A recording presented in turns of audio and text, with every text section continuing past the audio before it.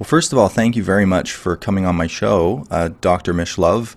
You are a clinical psychologist who has given yourself to parapsychology and a host of a web series called Thinking Aloud, which I've been binge watching for about 2 months now, my whole summer basically. So I want to just welcome you to the show, and I first wanted to ask you, for my viewers, to define parapsychology. Oh, okay. Well, it's a pleasure to be with you. Parapsychology is a science. It is the scientific study of extrasensory perception, which includes telepathy, clairvoyance, and precognition, as well as psychokinesis, or mind over matter, which also includes psychic healing, and also the question of survival after death, and that would include reincarnation as well. That's a great, small explanation for such a massive field, because you just brought up like 10 different branches of it. So it's kind of like as far as science, it's like medicine, in that there's so many different areas of medicine and areas of things you can study. So how does one become a parapsychologist? Because you start as a clinical psychologist. And actually, I got a doctoral degree in parapsychology. Wow. That's how I started, and that was unique. It remains today, even almost 40 years later, the only doctoral diploma that says parapsychology ever awarded by an accredited university anywhere in the world. So it's tough. If you want to be a parapsychologist, there are very few venues available. Well, that's true, isn't it? I run into a similar thing with people asking me, so how do you become a psychic? Like, where did you get your degree? And I'm like, well, in my field, it's really weird because there's no degree, there's no any sort of regulation around it. Yeah. And I often refer to serious practicing mediums who have ethics, in a sense, as being pioneers, because what were doctors before we had doctors, before there was a university or an academia? So I think of it like a budding field, and I really, it's just been so relieving for me to meet people like you in my exploration of this, because you guys actually help explain what the heck's happening to me. That's right, yeah. Which is really important. The great Victor Zammit, the retired lawyer from Australia who wrote the book A Lawyer Presents the Case for the Afterlife, told me when I was very young, about 14, he said to me in an email, make sure you do all of the homework you can to figure out the history of psychics and scientific research of the paranormal, and understand who you are, because you will encounter someone like James Randi one day, and you're going to have to be able to have a good answer for him, at least to hold your own. And I've lived by that. So that's my journey of exploration. So what would you, first of all, I should ask, do you ever address the idea of skeptics in a serious manner? Have you written papers on them, or have you ever gotten into a debate with one? Yes, in fact, it happens frequently. The debates happen frequently, and on my video channel, New Thinking Aloud, there are many discussions with researchers in parapsychology as to how they address the whole question of skepticism, because you've got some skeptics who are sincere scientists. A true philosophical skeptic is a person, frankly, who questions themselves first and foremost. Then you have a group of people who just find this field impossible. And in a sense, they're not true skeptics. They're already committed to a belief that this is impossible, and therefore anybody who makes a claim of a paranormal event of any sort at all is either a fool or a liar. And so they start, and you could say that they are the true believers. But they'll point a finger at you and say, no, everything that you say is tainted because you're the true believer. Right. They're the true believer that nothing like this is possible. And that's a foregone conclusion. And it's almost like the more evidence you try to present to them, the more walls they'll throw up. Like I've been speaking with some skeptical young people lately. Dave Packman, who has a series on Netflix, and he's kind of a really popular vlogger, I guess you could say, and he's got like a radio podcast kind of thing going on, and he's broached the topic of psychics and the paranormal on occasion. He's mostly a political pundit, but he goes into this territory, and I enjoy his work, so I wrote out to him as a fan, and I said, look, like here are papers from Dean Radin, and here are Victor Zammit and things, and he just, within 5 minutes, emailed back saying, oh, Dean Radin's never had anything published or anything, credible come out off of his name. I'm like, you couldn't have read what I sent you in that time, first of all.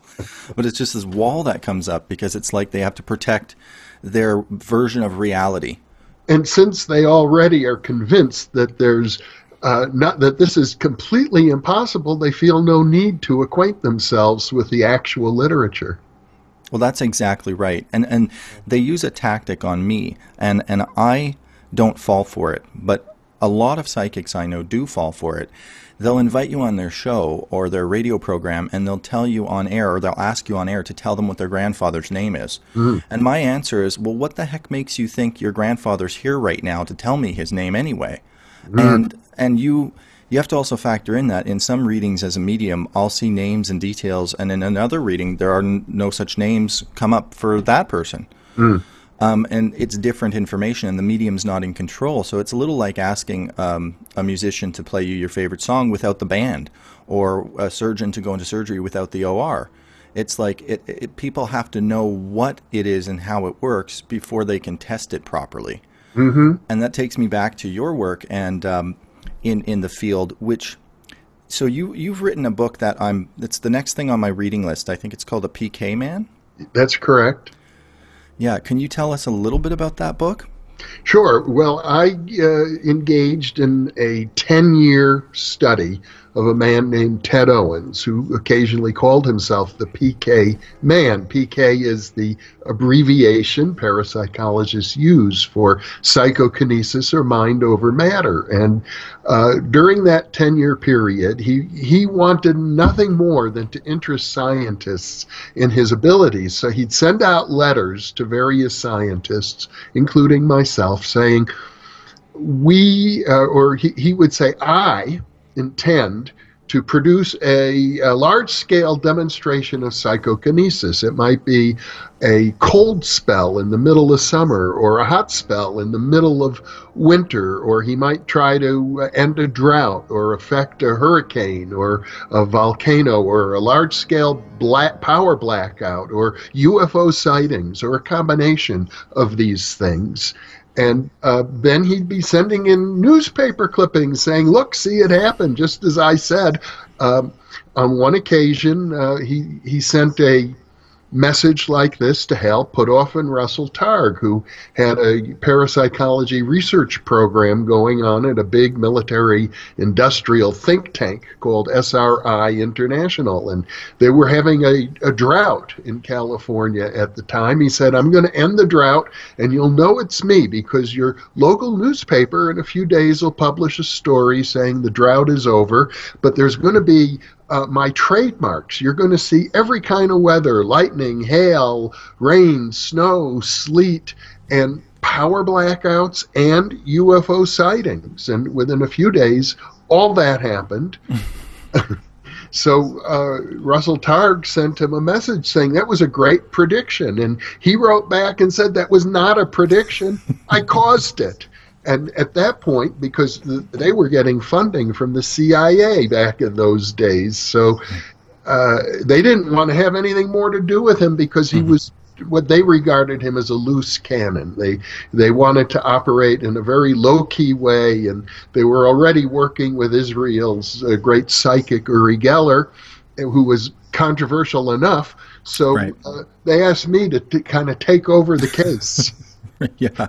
I was an eager young graduate student at the time, so I took the file off of their hands and worked with him for 10 years until he died in 1987. And it took me until the year 1999 to actually publish the book about him, because all the things that he did were so bizarre and so amazing, people couldn't believe it was true.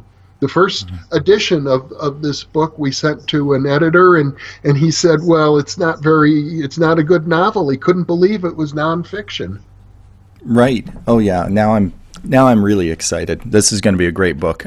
So psychokinesis is the idea. It's different from what I do as a medium, where I'm just channeling discarnates and information about the future and various things. Psychokinesis is when you can use some unseen force to manipulate the environment or objects around you, and possibly other minds too. Is that a fair?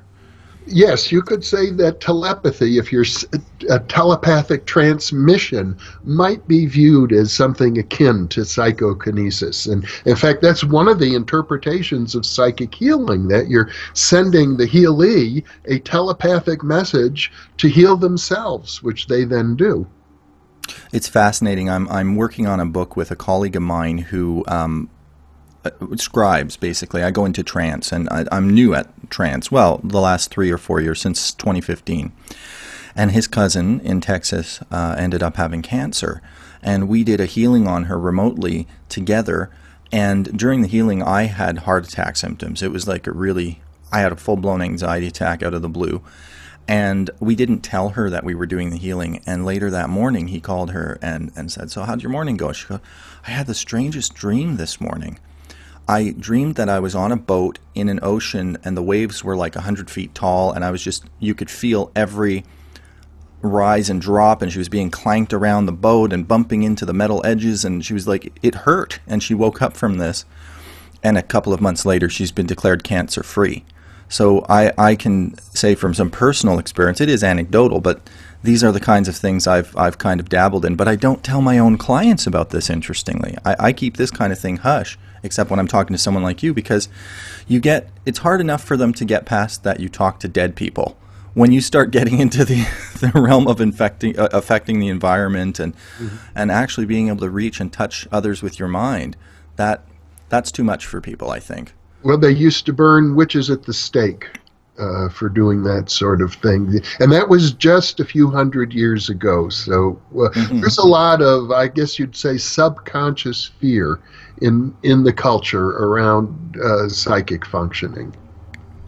So that's what you confront with this job as a parapsychologist. And I was thinking about it this morning before talking to you. I was like, well, how would I define it? And it's definitely got to be a vocation. Because it's like teachers and police officers. Those jobs take a tremendous amount of personal sacrifice and commitment, and they don't really pay very well. And a parapsychologist gets paid even less than them. Right? Well, I suppose it depends on your particular circumstances. A number of people who work in the field of parapsychology are college professors. So that's true. They're probably doing okay. Other people finance their research through grants and so on. But you're correct. By and large, people working in the field of parapsychology do it because they have a passion for it. Right. The work is its own reward. So you and I know that this work and the implications of it have massive societal, potentially big societal impact, and it could. I see it as something that could potentially even start to turn the tides and end war and various major social issues that we still confront in the 21st century. You'd think that more people would know about accredited people like yourself with credentials who can actually, present information from these expeditions and explorations you've gone on, and more people should be reading your book, and more people should be watching Thinking Aloud. But this is why I'm doing this show. It's because the general public doesn't seem to have really sunken their teeth into this the way that I assume that they would. And I wondered if you had any views on what that phenomena is, like what the heck's going on there. Well, as I view it, Brough, that's how you pronounce your name, Brough? It's Brough, but Brough. You did better because a lot of people go Brough. So UGH is silent, yeah. Well, the way I see things, it's this. You've got a big section of the population, let's say 30%, who are very religious, and they think that Parapsychology is real, however, it's diabolic. So you need to avoid it unless it has the blessing of your particular church or religion. Then you've got another 30% of the population who are materialistic, atheistic, scoffers and skeptics. They think it's all phony. And then so you've got a large group in the middle, actually. In fact, the truth is roughly 2/3 of the population have had psychic experiences themselves. So they're mildly open to it. But in academia, in places where people, for example, could offer research grants in government and academia, in businesses, it doesn't matter how interested you are, because the small group of people who are avid skeptics and avid religionists who think that this is evil will use horse laughs and other kinds of attacks to threaten your career. So, I mean, consider this. I have a doctoral diploma in parapsychology I got 38 years ago, and it's still the only one ever awarded in the world. There's this huge social pressure not to acknowledge parapsychology. But I will say this, and it's very important. In 1969, the Parapsychological Association formally became affiliated with the American Society, or the American Association for the Advancement of Science, the major scientific body here in the United States. And that was a big step forward, so that I think it's fair to say officially parapsychology is acknowledged as a science. Well, that's really key, and that's really, really important. And I'm so glad to have you explain all of this, because, like I said, the layman, and it's surprising to me we still have so many of them, will really appreciate this. You know, and I keep, every time I do this show, I keep seeing to myself this young, maybe it's a couple of young people, young boys and girls, maybe they're between 14 to 16, who are going to see this, and it's going to alter the direction of their lives. And they're going to join the ranks with you and myself and Dean Radin and Russell Targ and all of the big leagues, I think. And it's going to start to spearhead this into the 21st century officially. So that's really really kind of cool for me. Mm-hmm. So I'd like to wrap up talking a bit about this new obsession of mine, Thinking Aloud, which is your web series that you do, and you're putting out quite a lot of content, I notice, because I'm never bored. There's always something new to see and things I've missed on the channel. So do you want to tell people briefly about that and how to get to it? Oh, okay. There are actually 2 channels on YouTube. The original Thinking Aloud series includes videos that were broadcast all over North America via satellite to public television stations between 1987 and 2002. Then there's the new Thinking Aloud channel, and that's ALLOWED, New Thinking Aloud. It's all one word. You can go to newthinkingaloud.com. And those are videos that I have created in the last 3 years, just about the same period of time that you've been working as a medium. And I've actually uploaded hundreds of videos on that channel covering every aspect of parapsychology and related fields with many of the leading researchers. It's really a resource for people who are hungry for valid, accurate information regarding scientific parapsychology. And you're such a great host that you make it so easily digestible.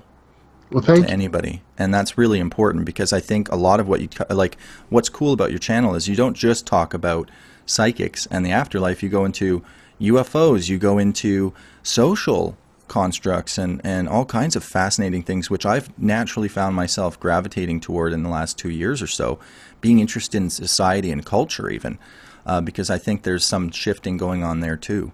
And philosophy is a big topic. We covered the mind-body problem, for example, is really central to understanding psychic functioning.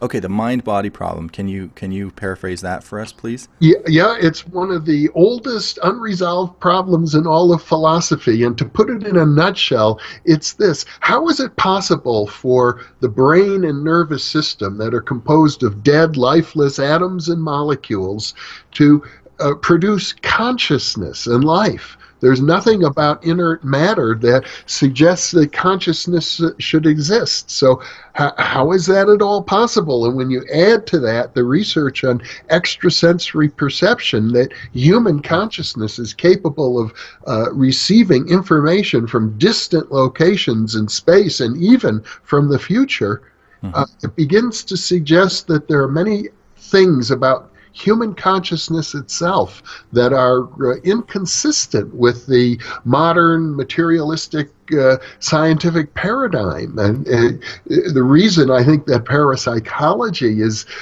such a marginalized field is because the findings of parapsychology suggest that we have to take a fresh look at really basic things like time and space and matter and energy and consciousness. We really have to think these things through freshly. Nobody wants to rewrite the books, I guess. Well, there are a lot of very bright minds working on these questions, and I think that what is coming together is a whole new vision of reality in which spirituality and science are coming together and actually are coming up with a unified, consistent vision of things. But it's a slow process. Well, that's it. And one thing that I've learned lately, now that I'm no longer in my 20s, that decade when you know everything, is that it's not necessary to throw out the entire rule book. Maybe some things just need a little modification, and some branches need to be added to the books originally. And you had actually brought this up on your show recently. I can't remember who you were quoting, but you said that in the field of parapsychology and studying these phenomena, we can't think of things even in decades. We need to more measure them by centuries, right? So it's kind of like Christopher Columbus confirming that the Greeks were right, that the world was round, but that was like 600 years prior we had that knowledge that the world was round. It takes that long for the whole world to agree it's round, which, by the way, as we know, is now in debate again by a few people. So I could imagine maybe this is a 200-year project at least. Well, that was a quote from William James, who is one of my heroes, the founder of American psychology, and one of America's great philosophers and thinkers who had a deep interest in questions like survival after death. And yes, he said it's because the field is so profound in its implications, not to mention poorly funded, that progress is very, very slow in the field, but very real. Now, the research in this area began in 1882 with the founding of the Society for Psychical Research in London. So at this point, there's an enormous database, hundreds of scientific articles, and I'll tell you something very encouraging, Brough.